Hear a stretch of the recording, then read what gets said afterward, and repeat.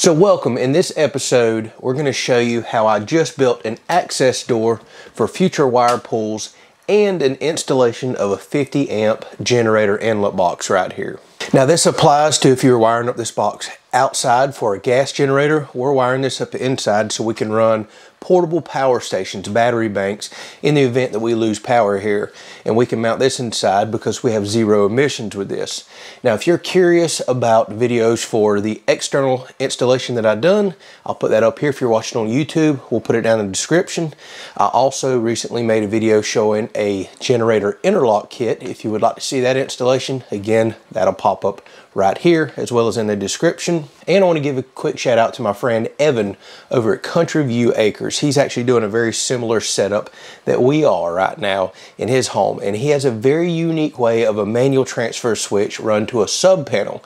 So it's yet another solution, and I think a pretty smart one as well, for how you can wire up generators or portable power stations to power your home. So you may want to check that out. I have a link to his channel down in the description. Now with all that said, let's jump into this. Let's go ahead and cut out the wall here, build this access door, and then I'm going to show you how to wire this 50 amp generator inlet box right here. Keep in mind, if you're not comfortable with electrical or wiring, you should hire a licensed electrician.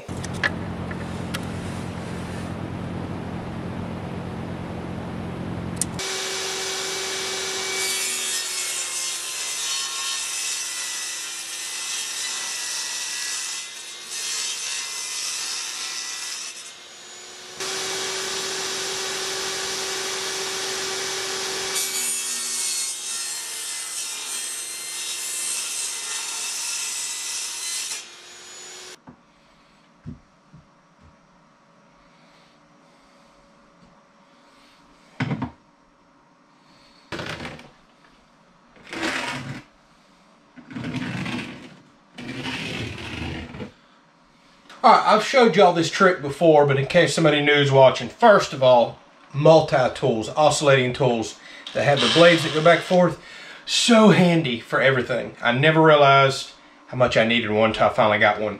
Take an old, dull cutting blade. This one was kind of for wood and metal. I have wore the teeth off. It's just a really old blade, but it cuts drywall perfectly. Don't throw out your old blades. So I've just trimmed the line on here. I do have one wire in here. I personally wired the house. I know every square inch of that wire is not in this wall. It's way back in this wall. No risk of cutting into anything here. When in doubt, throw the main power off before you ever go cutting into a wall. So what I'm trying to accomplish here, remove a big section of drywall. Going down out the wall here to the outside of my house is that big box that has cable going to a generator plug already. We want to upgrade that. I'm eventually going to be bringing internet in through the house down the road here. They keep claiming we're going to get fiber. I'm assuming I have to pull the wire through the house. I don't know. And eventually we're probably going to bring solar power in here and have us a home backup solution somewhere in this pantry. And we're going to want to bring solar power in for charging. So this is an access panel to get me to all that and any future wire pulls that I may need to do.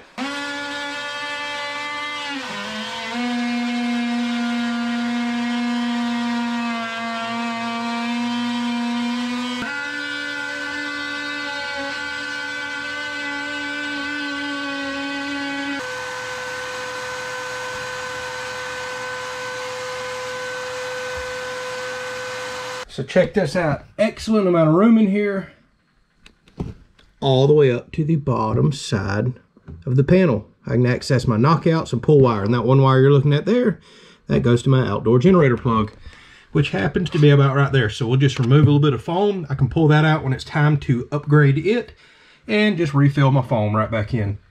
This is going to be perfect for giving me good, easy access. Now we got to make it look pretty.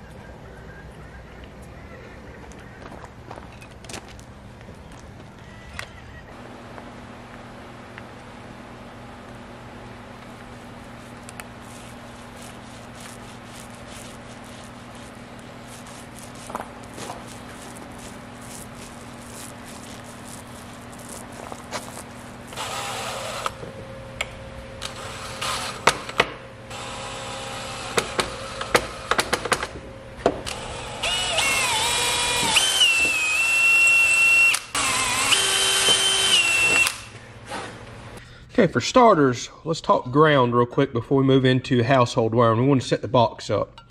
So this box comes with a nut on a post on the back side right here, as well as up here.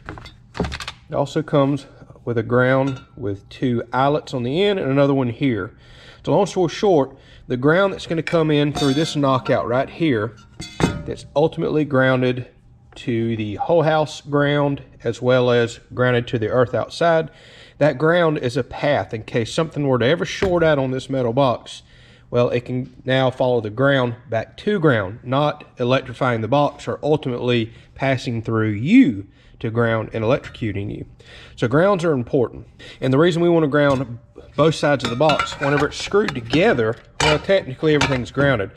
But if you come to service this box and take the front cover off, well, look, now it's no longer contacting this box. And if we ground just here, and we're shorted out in here somewhere for some reason, well, this just became electrified and ultimately you did. So you want to make sure you ground both sides of the box, and it comes with the jumper wire to do that. We're going to put one of these eyelet terminals on back in there, and then up here on this box we'll connect both of these right here. But now you see green for ground here. We can put this ground in there, and the ground that I'm going to bring in on the wire from the main panel that's ultimately grounded outside, I'm going to put in there as well and make sure they both clamp down tightly. All right, so we're back inside with the box that we just wired the grounds in, and I'm going to mount the box in this location right here because it's about the only place that it'll clear, allow me to get the wire in, and not be in the way of the door and future wiring pulls that I'm going to do. And I wanted to mention that because a lot of people will mention, hey, there's certain height requirements for receptacles. Keep in mind, this is not a powered receptacle. This is an inlet box, and there is no specific code requirements that I can find for inlet box heights indoors. You'll see some state must be 24 inches off the ground outdoors. I've got to kill power to do this, but just want to remind y'all, I'm going to knock out one of these knockouts in the bottom, like where that wire goes in. I'm about to pull this off and kill it. So I'll meet y'all back once I have power on, and I'll show you exactly what I've done so it makes sense.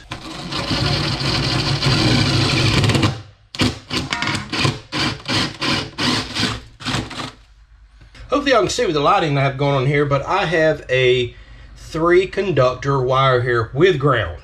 This is copper 6 gauge, which is rated for a 50 amp generator inlet box. If you were putting a 30 amp in, typically most people run a 10-3 wire. 10 gauge wire is rated for 30 amps, 8 gauge 40 amps, 6 gauge 50 amps and on. Now, length of your wire does matter. There's charts on lines, but we're doing a very short run here, so we're perfectly fine to use our 6-gauge wire. You're going to notice we have a black, a red, and a white. Because this generator inlet box is set up for 240 volts. You see we have 3 conductors here, plus a ground conductor on the side. So long story short, we're going to send 120 volts down the black line, a second phase of 120 down this line. So 2 separate phases, and they're going to share a common neutral.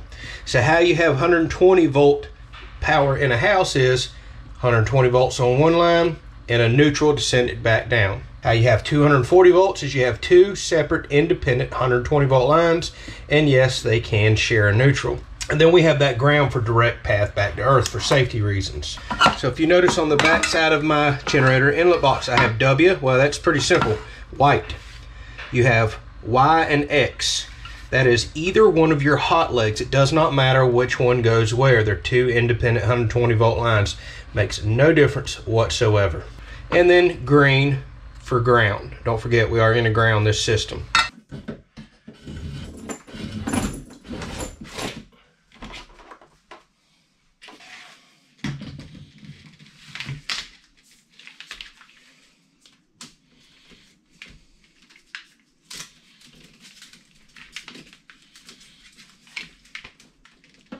Okay, so let me show what we got going on here before I close everything up. First, I want to caution everybody, even though you can throw the main breaker off right here, these 2 phases coming in, this is a 120 volt phase, this is a 120 volt phase from the transformer.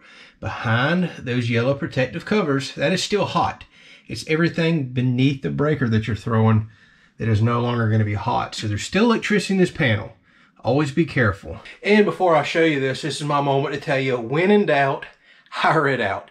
If you have concerns or major questions about how to do your own electrical, you need to learn that before ever attempting it. Otherwise, you need to hire a licensed electrician. And disclaimer, I'm not a licensed electrician, so take what I say with a grain of salt. So this is the spot where my generator breaker goes, and it's because we have put an interlock in. Again, I've got a video down in the description if you want to see how to install one of those. When I put the panel back on, I'll show you. But as you can see, we have a red and a black. That is 2 120 volt phases going down right into our plug. So we're going to send 2 separate 120 volts back. Here's the neutral that comes up and out. We have landed it on the neutral bar, as well as right above it, we have landed the ground on that same bar. Here's a little education for you. This is my main breaker panel, my first means of disconnect according to the National Electric Code. So you bond neutrals and grounds. Right behind this panel is my meter box. There's no disconnect outside. We're not required to do that as long as they are back to back. Otherwise, your first means of disconnect would actually be a big throw or disconnect that you have outside. So if you're installing one of these, you see that green screw right there? You see that in your panel? That means the neutral coming in right here is bonded to these bars to ground all the way through to the frame, everything. Neutral and grounds are bonded. If you don't see that green screw anywhere and you're on, say, a sub panel, here's my wires going to my outside sub panel, one of these bars will actually be, your neutral bar will be separated from your ground bar. Ground bar will typically be mounted over here on the side of the panel. See all them extra screw holes there? You can put one there. Always separate your neutrals and grounds on your secondary means of disconnect, a sub panel. The reason that's important, because if you were backfeeding a sub panel from a generator, well, you would not land your neutral and ground on the same bar.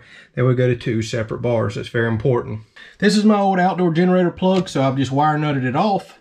In the event that we have a major power outage and we run the gas generator outside, I can come right back in here and just take these wires out, wire these in. Sadly, generator interlock kits only work for 1 breaker spot, so I wish I could have 2 breakers, but legally I can't backfeed my panel in 2 different locations. I'll show you that in just a second. And what I've done here is use a double pole breaker. I actually need to go get a 50 amp breaker. I'm doing this for demonstration purposes right here because this is a 50 amp kit. And this wiring can handle up to 50 amps. I don't currently own anything that'll send that much power in here, but I may in the future. But what I want you to understand is while we have 2 hots coming down, a double pole breaker You see this? Remember me telling you they got a 120 volt phase coming in, a separate 120 volt phase coming in. See how it goes to 2 different bars?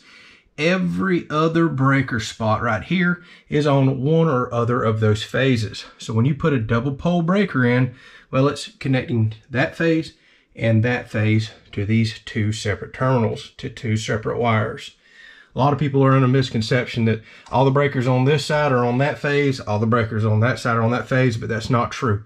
Every other breaker is flip-flopping the phases that you see coming in up here.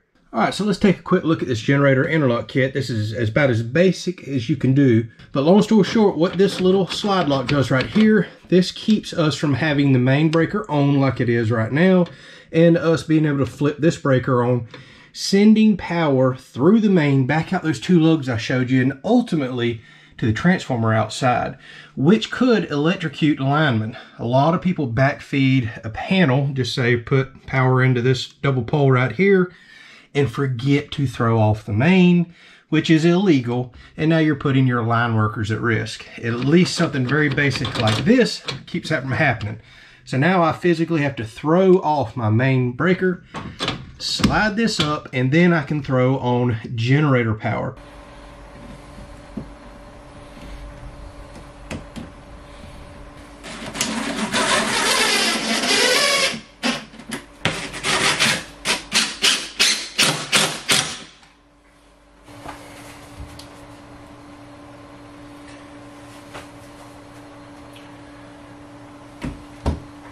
All right, so here we are with the real test. Let's plug in this EcoFlow Delta Pro. Stations like this, portable power stations, is what I've ultimately done this for. Obviously, we're not going to run a gas generator indoors due to the health concerns with that.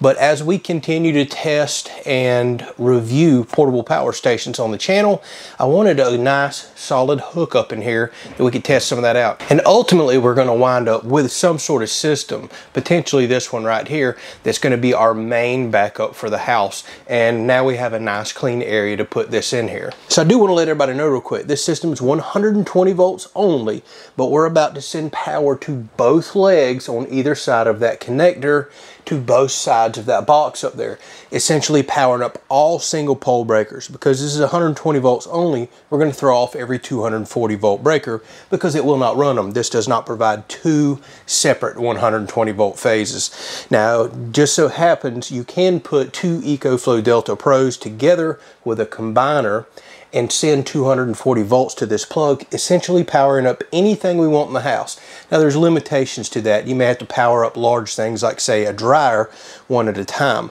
Hopefully, spoiler alert, we're going to be testing some of that really soon on the channel. Thus another reason I wanted a very heavy duty and properly installed plug over here. Now with that said, I bought this adapter off of Amazon. This actually has a wire that crosses over in here and sends power to both sides of that box. Like I was telling you, you can see we're going to a 4-prong plug. Now the other thing worth noting, since I went ahead and installed a 50 amp inlet box, well, these units are set up for 30 amp because that's the max they can provide with 2 of them together anyways. I've got another adapter right here that'll plug right in and convert from what's called an L1430R to the 50 amp plug. This is perfectly fine. We're just now running lower power through a plug that's designed to accept much higher power. That's okay. You don't want to do it the other way around, overpower a plug. And again, the reason I went ahead and put 50 amps worth of service in here is because I have no idea what we'll be testing or going through in the future. Some of these units now are starting to get so powerful, eventually we're going to need a 50 amp hookup. All right, so let's plug this in. Now, in the event of a power outage, we're actually having a really bad storm outside right now. We can power this unit on, turn on the 120 volt power, and I'm about to flip and kill the main power in this breaker panel, flip over to generator power like I showed you by sliding that interlock. And I'm going to go ahead and have every 240 volt breaker off because we do not need to send 120 volts to a 240 volt appliance in here. And in the event of using one of these in a power outage, you're just going to want to run critical things like, say, this deep freezer, your refrigerator, some fans, charge cell phones, maybe check the television, see what's going on out there in the world, things such as that. So no need to power up every single breaker in the house. All right, so I'm going to go ahead and throw off all these 240 volt breakers, and I'm going to go ahead and kill all my single pole breakers and just flip them on one at a time once we swap over to generator power. All right, let's throw this main breaker off and go over to generator power. See if this works.